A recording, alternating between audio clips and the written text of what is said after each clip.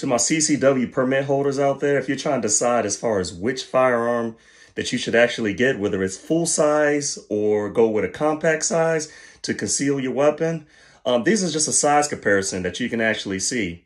Same exact Glock models. As you can see, one is the full size, one is the compact size.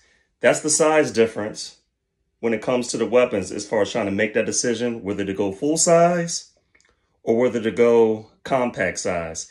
You could even take it to a whole nother level, which actually going subcompact size, which I don't have a third hand to actually show you a subcompact, but it's actually shorter than this one.